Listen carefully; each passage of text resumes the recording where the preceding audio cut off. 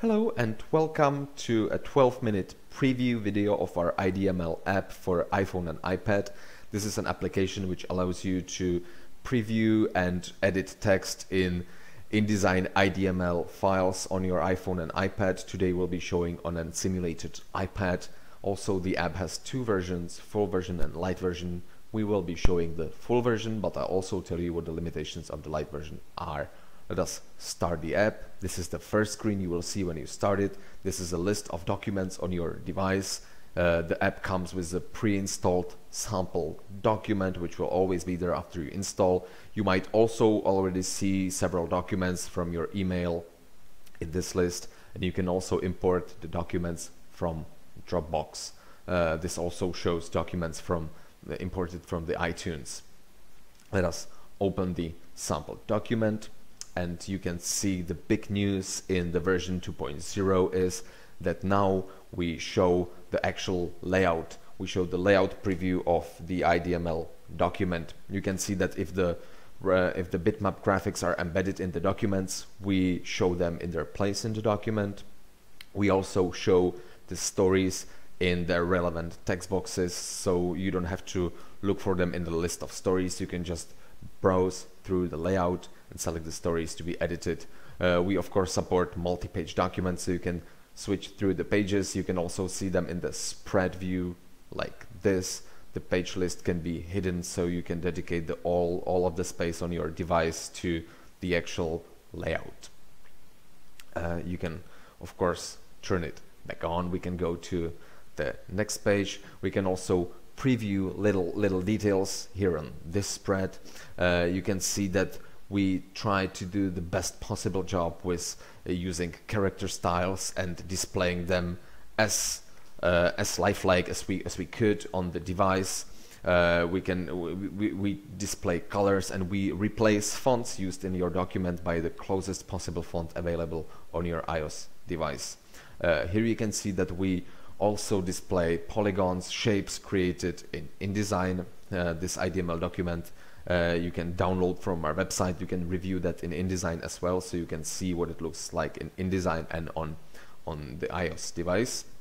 Here you can see we used another font replacement. Let's go to the first page where there are stories to be edited.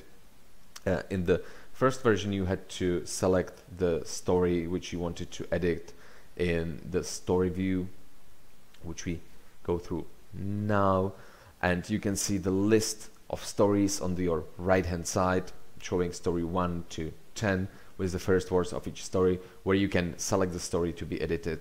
But now you can also go back to the layout view, and you can double tap on the story directly in the layout to edit the text in it. Editing text is only available in the full version of the app. Light version only shows the preview of the layout. So now we're editing a second story in the document. You can just place your cursor and start typing. Apart from typing, you can insert special characters, you can apply character styles, you can apply paragraph styles. In the story view, you also have tools for listing character and paragraph styles used in the document, fonts used in your document, swatches. After we type in the text, we will be also able to select portions of it. You can also, of course, modify any of the existing text apart from adding new text to the document, and you can select portions of the text and apply styles to them. Now we've typed several words, added several words to our story, and now we ran out of the keys we want to use on the keyboard. We need to use something which is not present there, so we go to the insert character menu. We can select from symbols, hyphens, quotation marks, other special characters and spaces. In the symbols you can find bullet characters, copyright symbols, registered trademark symbols, all the symbols that are not available on the iPhone or iPad keyboard, but you need to use them in your document. The same goes for dashes. You don't want to be stuck with just minus or dash. You want to use M dash and N dash, as well as different quotation mark types for different uses. From the other special characters, you can choose tabs, and even it's characters for ending nested styles or indenting. In this case, we'll just insert a tab character into our text. So once you click outside of the menu disappears and you can see the tab is added to our text.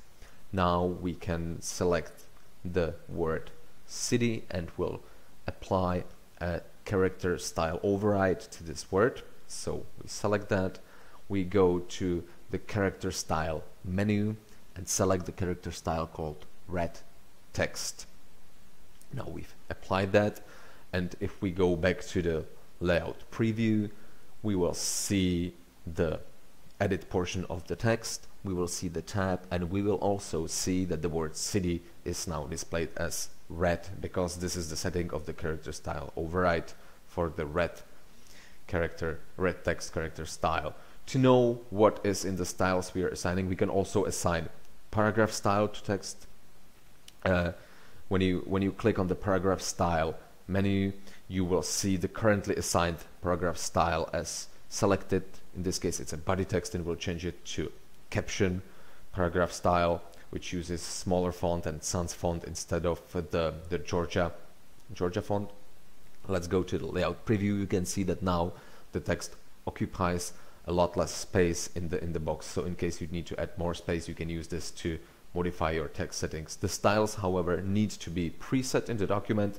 There is no way to create styles in the IDML app. You have to have them saved in the IDML from InDesign. You can display the styles saved in your document in the info panel. You can see the character styles used, the paragraph styles used, and you can also review the settings of these styles. So let us check the caption style we've just assigned to our text, and you can see it uses Futura font, medium font style, and it's 9 points high. This is probably smaller than the other styles, so let us go back and we'll check the settings for the body styles. Body text paragraph style, and we see it's using Georgia font with the 11 points size. This is why it was bigger. So even though the layout preview of the font might not be exact, you still see the data of the font, so you know what you're assigning.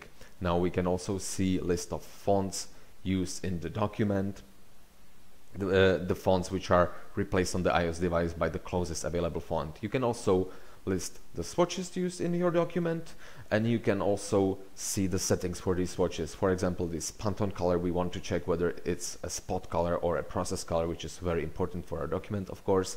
And now we see it's a spot color, so we have to pay a special attention to this file when exporting. We can also review the normal CMYK swatches. Their names are of course self-explanatory, but we can always double check whether the color value is the same as the name of the swatch, whether there's no problem. There will be in the next version list of links in the document, and we will also try and do our best to include and display the linked images in the files, but this is for the next version. Upgrades are free, so no worries. We hope this will come very soon.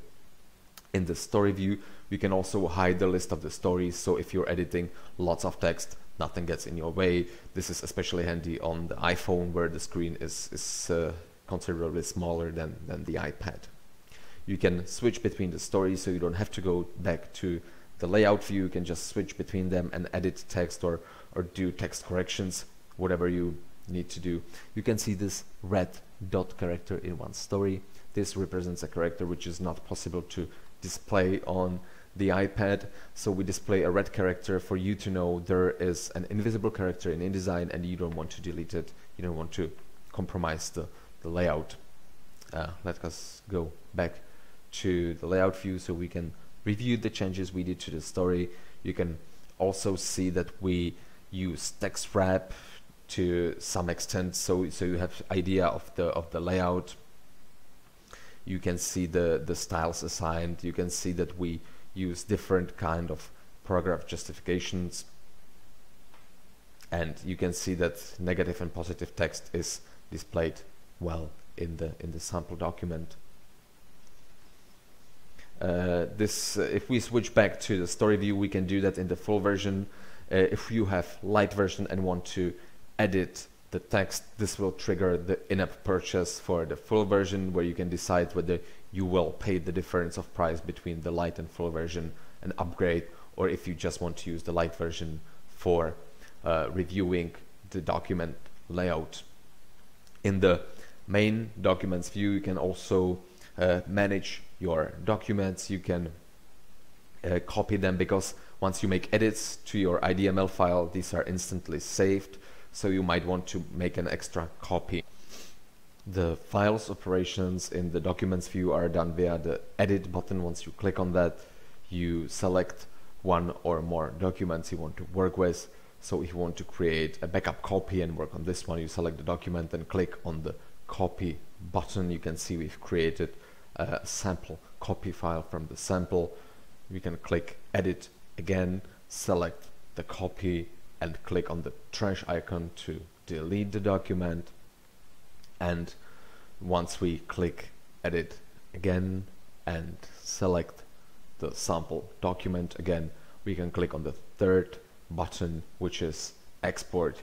You can export to another application, send the document by email, or export to your Dropbox app and to your Dropbox account. And the last button is for reporting problems. This will send your document to us, and you will have an opportunity to describe the nature of the problems you've encountered, so we can use this document and fix and improve our application for the next update. We do delete everything from we receive right after we're done testing, so no worries about that. Thank you for your time, and I hope you will love the app as we do.